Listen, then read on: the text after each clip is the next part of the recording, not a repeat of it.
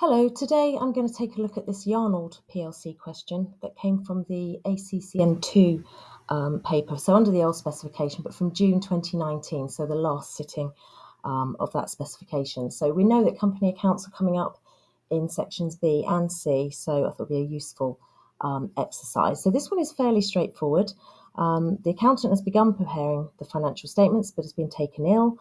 So she's asked us to carry on with the income statement, which she's already started, and complete the statement of changes in equity. So we've been given a whole load of balances that remain in the books of account after she's completed the trading section. So if we look at the second page of this question, so we can just get that up, we can see there that she's already had a go at completing the income statement. So for 8 marks, we've got to finish that. So she's got down as far as gross profit. Now, if we remember, it's a company income statement, so we're looking for more types of profit than we would be with a sole trader. We're looking for our normal expenses to come up with the profit from operations. Then we'll be looking for the finance costs, so that'll be any interest paid on loans or debentures. And then we'll be looking for tax, the liability that we're estimating for the financial year to get to the profit for the year after tax. So let's have a look then at what we've got here. We've got pretty much all the balances for the statement of changes in equity, the rest of the income statement, and also the statement of financial position. But we're not asked to do a statement of financial position, so some of these will be surplus to requirement. So one word of advice, don't be tempted because they give you a load of numbers to make sure you use every single one. One of the things the examiner's testing is that you understand, what goes where, and that you can discriminate between things that belong in the income statement, things that belong in the statement of changes in equity, and things that will belong on the statement of financial position. Okay, so we'll come back to this list of balances in a minute. Let's just look at the additional information, things that haven't been recorded in the books of accounts. So depreciation is charged at the rate of 25% per annum using the reducing balance method on all non-current assets owned at the 30th of April 2019. So depreciation hasn't yet been calculated. It tells us, I think, up here that she's prepared the income statement and made all the necessary adjustments. So she's done things like the prepayments and accruals, but it says with the exception of calculating depreciation. So because it's reducing balance, we need to find the net book value. We've got non-current assets at cost here, 5 million. So if we add that and we take away the depreciation to date, that will tell us the net book value, which I reckon is going to be 3.6 million, 5 million minus 1.4 million. And we're doing 25% of that as depreciation. So we're actually going to end up with £900,000, and that's going to go as an expense in the income statement. Some other information which we may as well look at while we're here. 31st of March, the directors made a bonus issue. So if you remember, that's where they make free issues of shares to existing shareholders. And that was on the basis of 1 new share for every 3 held. So one of the things we're going to need to work out is how many shares we've actually got at the moment. The shares are 50p each. We've got £1.2 million worth. So if we divide that by 0.5 or times it by 2, because if they're 50p shares, we can buy 2 for every pound, then that means we've got 2.4 million shares at the moment.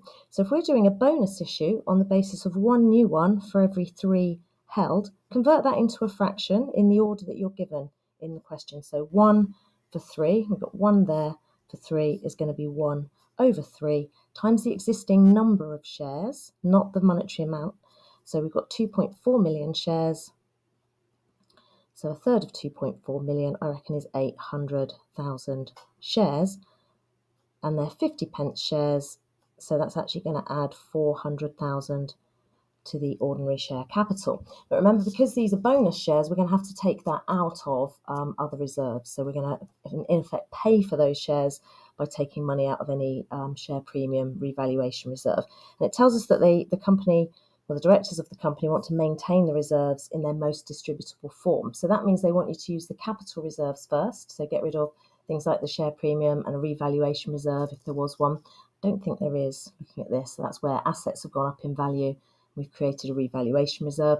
Those are capital reserves. There's no other use for those as far as we're concerned. So it makes sense to get rid of those rather than eat into the retained earnings. So you only use retained earnings for bonus shares if there's no other option, because these retained earnings can be used to pay dividends, whereas share premium account can't.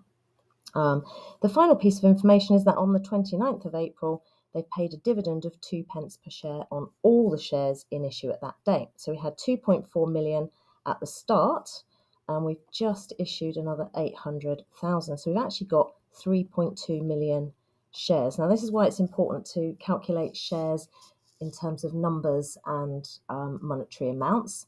Apologies if I didn't move the paper fast enough there. But yeah, 3.2 million shares, and we're paying them 2p. So by my reckoning, that's going to be £64,000. Now we're going to need to add that to any dividends we've got up here. So if we have a look here, dividend paid 31st of December was 120,000, and we've paid another 64,000 down here. So if we add that to the 120,000, that will go on our statement of changes in equity as a total. So remember, we don't want to be listing the dividends separately when we get to the statement of changes in equity. Right, so let's have a look then at this income statement. So as we said, she's already made a start, and we've got to take off the expenses. So if we just have a look for expenses in this list, we can see there we've got marketing expenses, 415,000. And let's see what other expenses. Up here, we've got admin expenses of 565,000. So let's pop those in. Let's stick the admin expenses in here. I'm going to abbreviate that just to make it a little bit quicker. So the admin expenses on our other sheet were 565,000. So let's pop that in there. We also had the marketing expenses. We don't need to adjust these at all.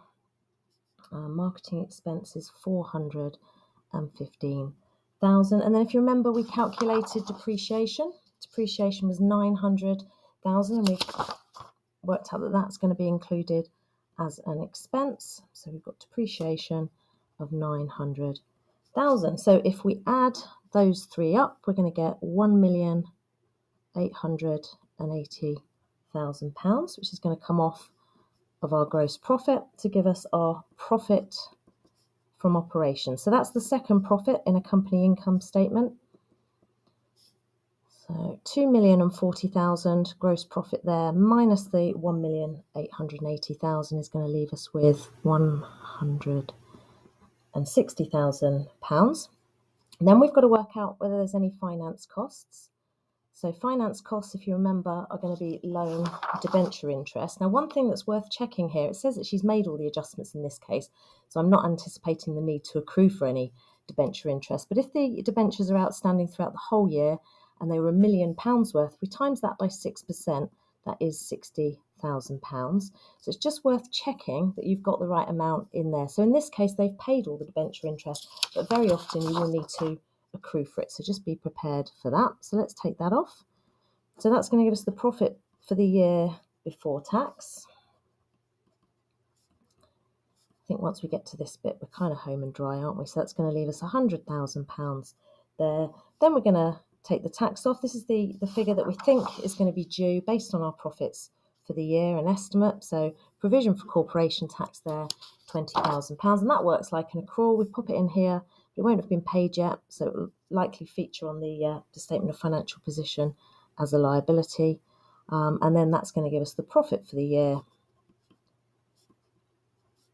So I didn't write tax there, but the profit for the year after tax, which is £80,000. Okay, so that's the first part done.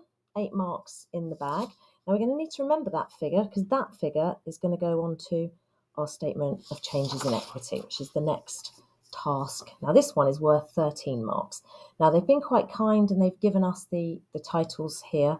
So each one of these represents one of the balances on the statement of financial position. So we're explaining what we had in at the start in terms of equity, the shareholders' funds, and then we're going to explain the movements down here, and then at the bottom we'll have the balance carried forward at the end of the year. So let's start with what we had at the beginning of the year.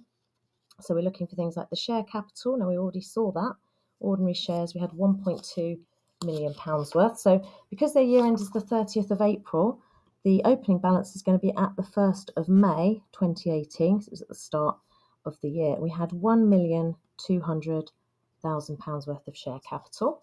If we have a look here, we had a share premium, £300,000. So let's pop that in as well. And then the retained earnings, so these are all the profits that haven't yet been paid out as dividends, 676,590. So 676,590 in there. So that's the opening balances. So we're probably going to get 1 mark for completing that, for that row. Then we need to explain what's happened. So we've got the issue of shares. If you had a revaluation that had happened during the year, I'd put that in first because you can use a revaluation reserve to pay for bonus shares. Now, if you remember back here, we issued an extra 800,000 shares at 50p each, £400,000 worth. Now, it's the monetary amounts that we want in here, not the number of shares. So £400,000 has gone into the issued share capital. Now, if that had been a rights issue, those shares would have been paid for and we would be debiting the bank account. The bank would have gone up by the same amount.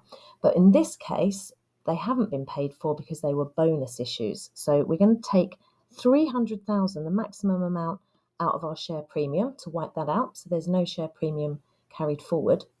That doesn't quite do it though. So we are going to have to dip in to the retained earnings. If you remember, I said we should try and avoid using those where possible because the retained earnings is the column that you can pay dividends from, whereas the share premium and the issued share capital, obviously you can't. So the next bit we need to put in is profit for the year. So this is the figure that came off of the income statement we did a minute ago. So let's just have a look there. So that was £80,000 profit for the year, after tax. So let's pop that in. That's going to go into the retained earnings column. And then we've got dividends paid. And what we need to be using there is the total figure. So if you remember, we had the, where's the dividends up here? £120,000 paid on the 31st of December. And then we had the extra 64,000 that we worked out down here as a result of note 3. So the total amount dividends paid is 184,000, isn't it? 184,000. Okay, and then the very last stage with this is to work out what's happened, what the final balance is at the 30th of April 2019. So we've now got £1.6 million worth of share capital. We've got nothing left in share premium because we used it to pay for these bonus shares that were given to the shareholders for free. And then if we total up what's happened here, we've got 100,000 coming out for the issue of shares.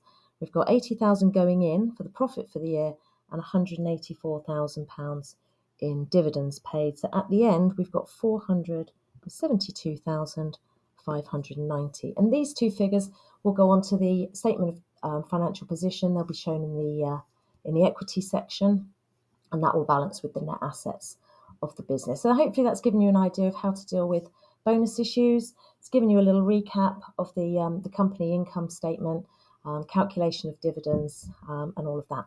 So I'll do another question involving a rights issue, one from an even older paper called Werewolf, so watch out for that one. And if you've enjoyed this video, please don't forget to subscribe to my channel and watch out for more in the coming few days linked to paper 1. Once we've got that out of the way, I shall start working on some more materials for the paper 2 exam coming up on the 16th of June. Thanks very much for watching.